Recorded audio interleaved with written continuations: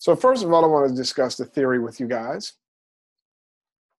The theory is going to go on something like this. So we are again going to utilize our kinematic equations, and let me just change my pen here.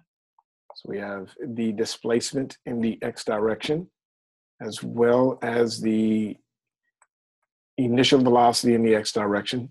So that's our initial velocity times cosine of theta. That's the initial velocity in the x direction.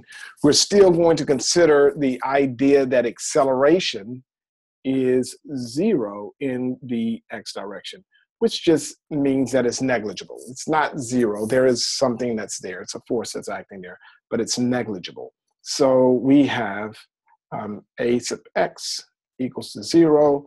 This implies, or we can therefore write that x sub f minus x initial is equal to the initial velocity, as long as we know that, and we know the angle of launch and the time of flight. We can calculate this equation.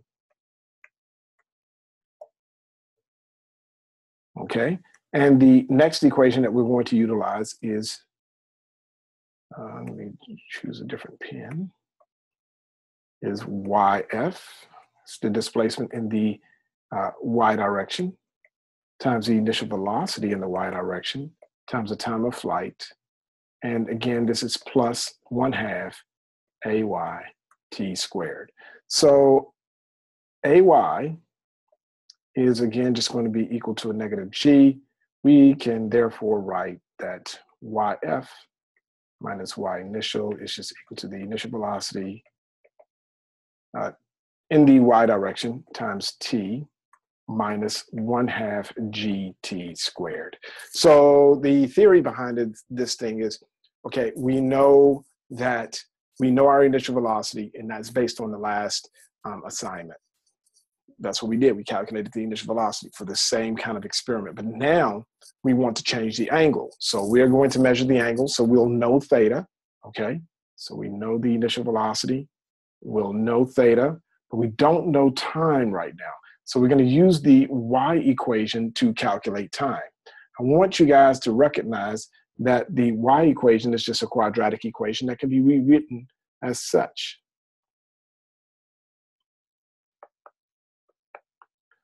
All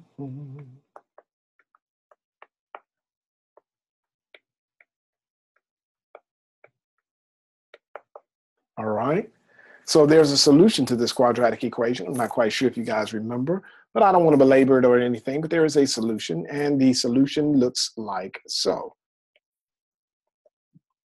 T is equal to a negative b plus or minus the square root of b squared minus 4ac divided by 2a, where a is just a negative 1/2 g.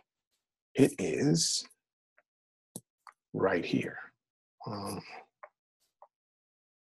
right, and b is just equal to v naught sine theta. Of course, this is right here. And then we have c is just equal to a negative y sub f minus y initial. And of course, that value can be found in this equation right here. All right. So we know how to solve it. We're going to allow this theory to guide us. Once we calculate the time, we ultimately want to be able to calculate the range in the x direction, and it's going to look like this. It's going to be the initial velocity times cosine of the angle times t. And our t is going to go in here. We'll know our angle, and we know our initial velocity. So that is the theory.